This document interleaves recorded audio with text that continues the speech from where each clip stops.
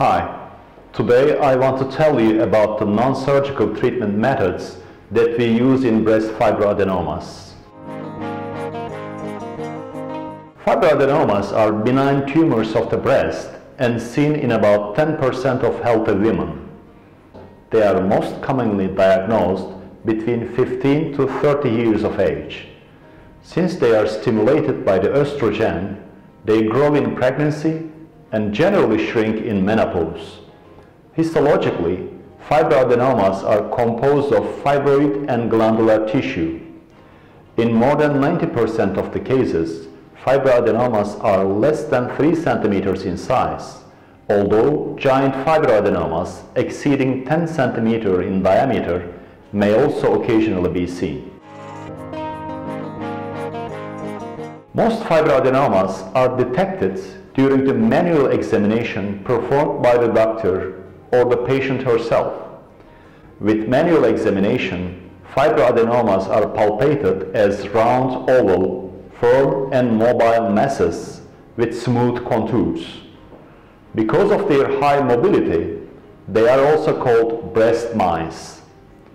On mammography and ultrasound, they are typically seen as round, oval and well-defined masses.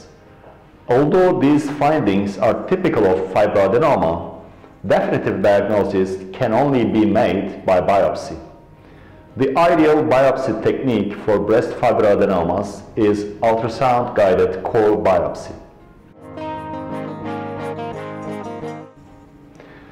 If the fibroadenoma is small, does not grow or cause symptoms, and the diagnosis is proven with biopsy, then a regular ultrasound follow-up is generally all that is required. If the fibroadenoma is large, grows or causes symptoms, then treatment is indicated. In routine practice, however, some of the patients for whom only follow-up is recommended may also prefer to be treated. The classic treatment of fibroadenoma is surgical operation or lumpectomy.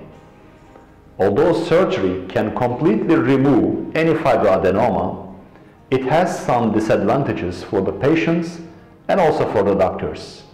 First, a large scar tissue may develop at the operation site, which is aesthetically not desirable in the breast.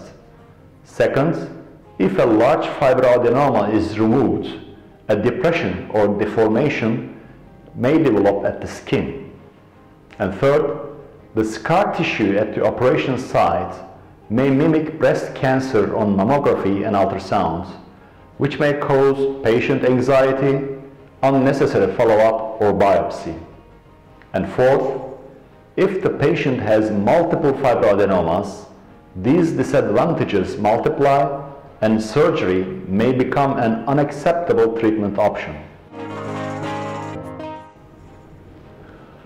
In fact, fibroadenomas can be treated percutaneously through a small hole at the skin using several methods.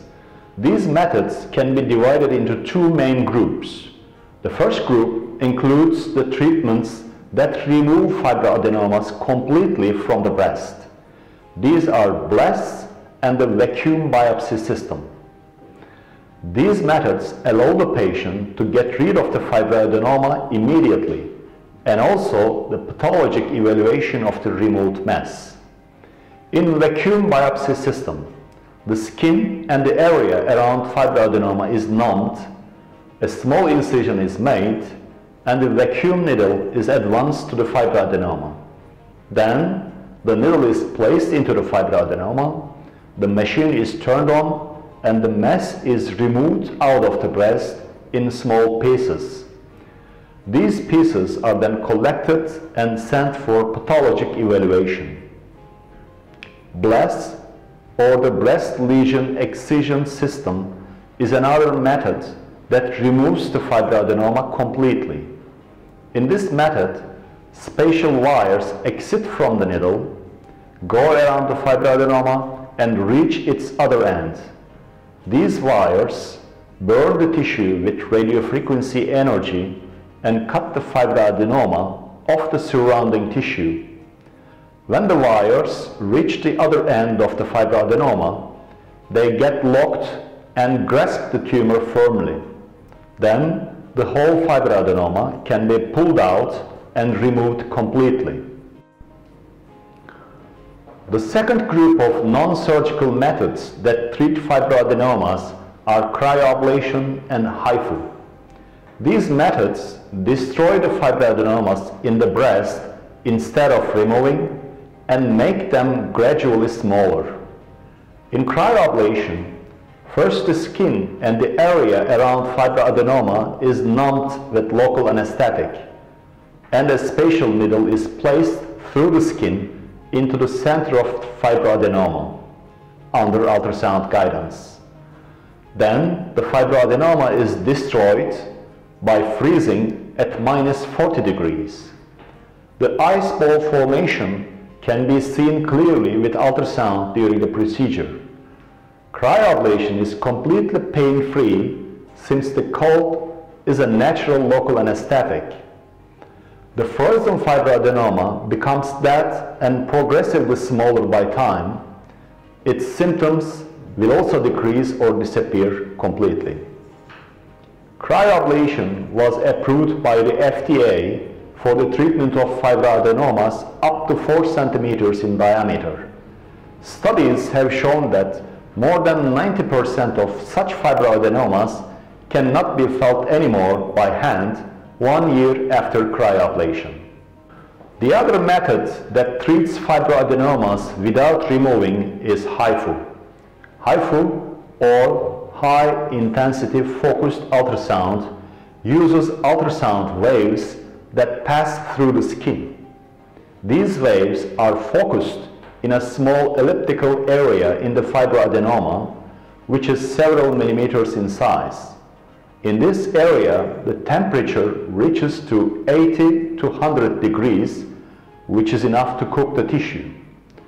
This area is then moved in the fibroadenoma so that the whole mass is ablated. The cooked fibroadenoma becomes dead and progressively smaller by time, as it does after cryoablation. All the non-surgical methods that I mentioned so far have their inherent advantages and disadvantages. For each patient, the most suitable treatment must be determined based on the number, size, and location of fibroadenomas, as well as the preference of the patient. Whichever is decided, these methods have some advantages over the surgical treatment. First, they are performed under local anesthesia. Second, the patient does not feel any pain. Third, there is no skin incision, scar, or deformation after the treatment. Fourth, if the patient has multiple fibroadenomas, all the tumors can be treated in one single session. And fifth, the patient can be discharged in a few hours after the treatment. Thank you for your attention.